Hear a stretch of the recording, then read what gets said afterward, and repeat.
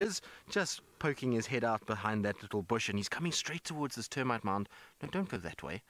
I was hoping he was going to come because there's a hole in this termite mound, and we know Tingana likes to hunt warthogs as well as aardvarks, and he often comes to termite mounds and then sniffs around where there's a hole just to see if there's any sign, but he's clearly decided that this is not the termite mound for him, and off he goes behind it. Now, the thing is that he is moving so quickly. He's a lot further than what we thought he would be, and he's decided that this is the kind of route that he's going to take to try and get to Treehouse Dam, which is fine. It's at least nice and open here in comparison to where we are, so I'm glad he came out of that horrible stuff and has decided rather to walk in this area, because this is at least manageable in comparison. And he's going to go to Treehouse Dam. From Treehouse Dam, I'm pretty sure he's going to head straight southwards, and it's going to become very difficult to keep up with him from there. Now, here we go. This should work. No, Tingana, where are you off to? So, Ellen, you're wondering who Tingana could be looking to mate with. Well, at this stage, more than likely, his only options that are maybe that a female in the north. I don't know where Shaluva has gone. I've heard very little of her. Not the Shaluva he ate, the other one. So I don't know where she is at this stage of the game. But he could be looking towards that sort of area. Other than that, his options are very limited. He's got very few options in that. Shadow currently has a cub. We know that. Oh, sorry, Tverg, this bar is difficult. We know that Shadow has a cub. We know that Tandi's got a cub. We know that Shongile is too young to be mating at this stage. Then in the western side, we know that Salahesh has been mating and is possibly pregnant. Moya has a cub, or Nanga female has a cub. So there really is very limited option. I suppose his next option would be Tiani. The problem is Tiani is far to the west, and Anderson's not going to let him get very, very close and allow him to mate with that female if he's in that area. So it's going to be interesting.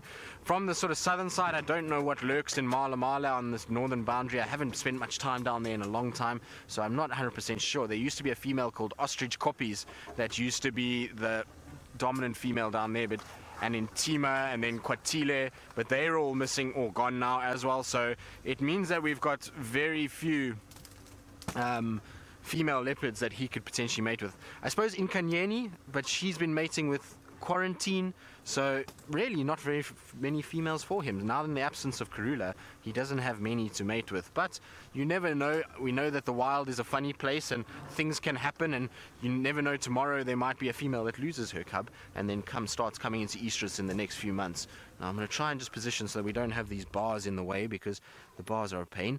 But look at how well he blends in this environment. Those spots are just melt into the grass and become so difficult to see him from a long way away. We were commenting on it earlier as we were trying to get towards him, that he really does blend well, and you can see how hard it is at this time of the year to actually spot these cats. If he lay down now and popped his head down in one of these thick sort of grassy areas, it would be very difficult. Good morning, Mr. Tingana. Isn't that cool? This is the best way to spend a day in the bush, for sure. So, Nikki, you want to know how tall a leopard is of Tingana's size? Well, at his sort of highest point of his shoulders, he's probably, I would say, I mean, it's difficult to say exactly, but I would imagine him to be about 2 feet. What do you reckon, Ferg? About that, huh? At the shoulder? Your feet aren't so good. Yeah, he'll be just over a meter at the shoulder. So, I mean, that's maybe more than 2 feet. It's closer to 3 feet. So that's what I would imagine, about that high. Now, Tingana is not the tallest leopard. Anderson is a little bit taller than what he is. Tingana is quite a stocky leopard and has got a big body, but not in terms of height. Oh, now we're trying to see if we can't quickly get through here, because it looks like he's now going to go back towards Weaver's Nest, and he's going to miss out on Treehouse Dam. Treehouse Dam is to our right here, quite a long way, and he seems like he's got his nose down to the ground, sniffing something. I wonder if he's not found the scent of another leopard that he's now following along. So I'm just going to let Aubrey go.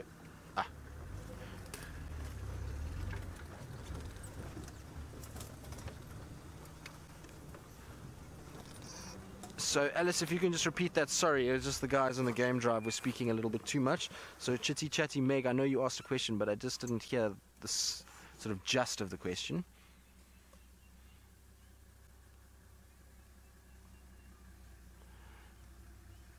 You're wondering if it's urine they scent mark with or something else? Well, it is urine, so it's just a type of urine that they scent mark with. It's slightly different to the normal urine that they spray, but it is urine. It's pretty much exactly what it is. It comes out of their genitalia, so if it's a female or a male, it comes out of the genital area, and it's exactly like urine. So it just has a strong chemical scent to it, and it's probably fine that it's laced with more chemicals than what you'll see on a normal sort of urine when they're growing up as youngsters. Where are you going, Tingana? You are on a serious mission. Now, he seems like he's got his nose down all the time, and I wonder who he's busy following. So there he goes across the front of us, and he is heading straight towards Treehouse Dam. So I think he might go there for a drink, and it might be that we'll get at least somewhat of a stationary sighting with him, because he's really been moving very quickly this morning. But isn't he beautiful? Look at the size of his dewlap. That's one thing that Tingana has that not many leopards in this area have, is this massive dewlap. It makes his neck area look that much bigger because of the size of the dewlap that he has. Very cool. Right, let's try keep up with him. Sorry, Ferg, if my hat came into your shot there, I do apologize.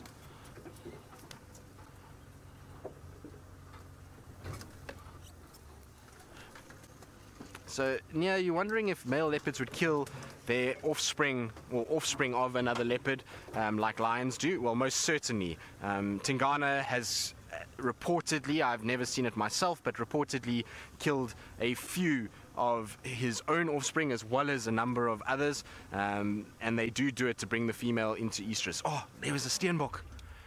Oh, he just didn't notice it until the last second, so he literally almost stood on the steenbok as he was walking, and you can see now he's looking a bit bewildered by this. Tingana, you were sniffing around and you just missed your opportunity. He almost stood on that steenbok. It was sitting just behind that the roundleaf teak to his right there, and he was about to come around the corner and the steenbok exploded out and ran. Now the problem is for a leopard is the steenbok is far too fast for a leopard when it comes to actually outright speed, and so if the leopard doesn't catch it unawares, there's no chance for it to be able to grab it. And you can see, look how he's sniffing where it was lying. I'm sorry, boy, you missed your opportunity. You were a bit slow there. Look at how he's twitchy now, though. He's sniffing and he's listening.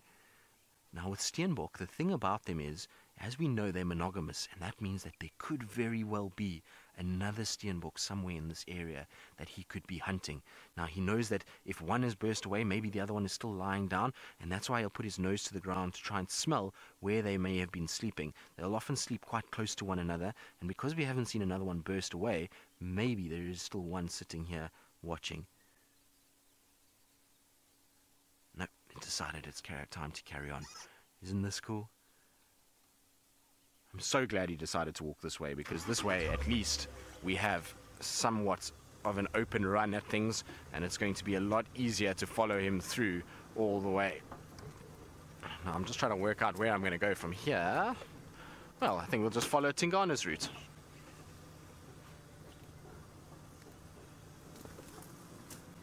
So Daniel, you're wondering how old Tingana is. Well, we think that, because we don't know for sure, because he's not a male that was born in this area, but we think that he's about 10, 11 years old, somewhere around there. I'm not sure if anyone's ever established exactly where Tingana was born, but we think, just judging by his size when he arrived, that he was about that. When he first arrived on the scene, it was about 2011, and he was at that stage a young male, maybe 4.5, 5 years old, and he's now kind of grown into this big guy, and he's been around since 2011, so that would make him about 11 years old. Now I'm going to let Tax go, because Tax has been trying to keep up with this whole morning, and he's only just got a glimpse of Tingana. So I'm going to let Tax try and get round as well, because ultimately he's helped us, and he was the one that actually found the tracks for this particular leopard and was able to then see them. Tax.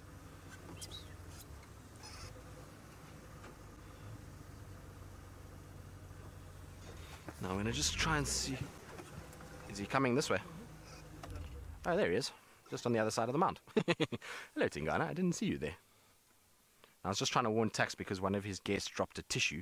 And so I was just trying to tell him that he has dropped them and that he should just try and pick them up quickly before leaving them, because we don't want to leave any rubbish in the bush. Look at that. You are magnificent. Come and rest on this termite mound for a bit. I don't think he's going to, but it would have been nice had he done it. And you can see how he's using the termite mound as a way of being elevated. So from up here, he can probably spot what's going on. And I think he's actually seen something. I'm just trying to look to my left to see if I can't spot anything. I don't see anything at this stage. But it seems to me that he's maybe spotted something in the distance, because his whole demeanor has changed a little bit. He's now gone stationary. He's not moving nearly as fast. Ears are focused. His eyes are focused. So he's really paying attention to what's going on. It's not like he's just ambling through the bush now. He's decided that this is where he's going to stop and where he's going to watch what's going on. And look at that. You can see some of the scars on the face that tell a lifetime of a dominant male leopard. And there you can just get an idea of just how big that dewlap is. It almost goes from his chin. So, Alan, you're wondering what spot pattern means. Well, Alan, a spot pattern refers to those whiskers that you see, those spots just above the whisker line. So you see where his nose is? There is a few whiskers coming along towards the sort of face area, and he's got 1, 2, 3, 4 on that side that you can see. It almost looks like a fifth one in there that's joined up with the others, but that's what we refer to when we refer to a spot pattern. So on the top of the right and left side, why are you see he's growling at the arrowmark babblers, because the arrowmark babblers are making a noise, and he's growling at them because he doesn't want them to make a noise, because he's trying to stalk something. So he's now sitting down waiting for the arrowmark babblers to fly away. You're a funny boy.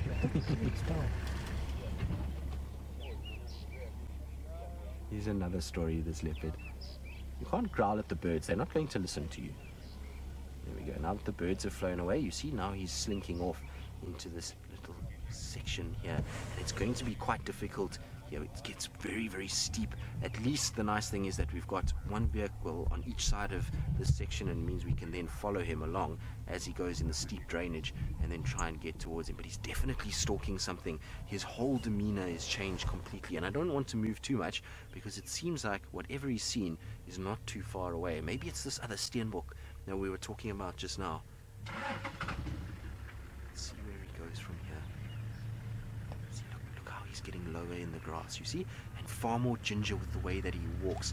Instead of walking like he was earlier, he's now concentrating on where his feet are being placed. He's keeping his body profile much lower than what he was doing earlier. Earlier he was walking with his head up, sort of strutting. Now he's going into a more stalk position. Well, Ferg, I'm just going to go back slightly so we can just stay with him a little bit. Where did he go? There he is. Sorry, just tell me where the pole is in relation. There we go. So you can see now he's still watching. Look at how he's perked up a bit. What have you seen? I can't see anything. I can tell you now, I'm looking all over the place and I can't see what he's hunting, but there must be something that is here. And this grass is so long that if there is a Steenbok, we're not going to see it until the last second. So I don't want to move. I don't want to go crashing through the bushes and ruin it for him.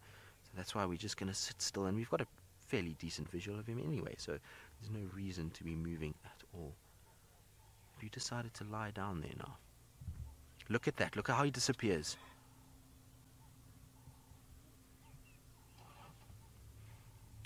So, Hawkeye, you're wondering what the difference is between a leopard and a jaguar.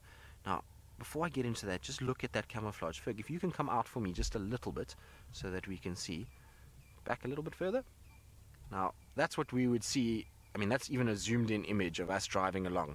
Now try and spot that leopard as you drive at 20 or 30 kilometers an hour down these roads. That is almost impossible. Their camouflage is astounding in these winter months. That broken pattern just works so well to keep them hidden in the grass.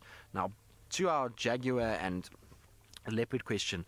First of all, they occur in different parts of the world. So jaguars are in South America, whereas your leopards are here in Africa. And a jaguar is a much bigger animal than what the leopard is. It's bulkier, it's thicker, it's got massive limbs and a very short tail. And now the reason why it has a short tail is because it doesn't climb like the leopards do. Jaguars spend most of their time on the ground, walking on the forest floor, and they will then sit on the banks of these big river systems where they hunt varying species of food items. And so they look a little bit different also in that their spots are slightly bigger and closer packed together than what the leopards are. The leopards tend to have these sort of rosettes that are quite expanded, whereas the jaguar's spots, because they're so much thicker, look as though they're much tighter packed, but they are much bigger with shorter tail, and they have a slightly different look to their face. I always find jaguars look a little bit more sort of dopey than what the leopards do, but they have massive heads in comparison to the leopards. And I know a friend of mine who's actually seen a jaguar and leopard, and he says to me that the jaguars, the males, are almost like the size of a lioness that we see here, so much bigger than what we see in this area. Right, well, we're going to try and see what Tingana's busy watching and see if we can't just get ourselves a slightly better view without disturbing what's going on. And while we do that, let's go across to Byron, who's found something not with with spots, but with stripes. That's right, Tristan.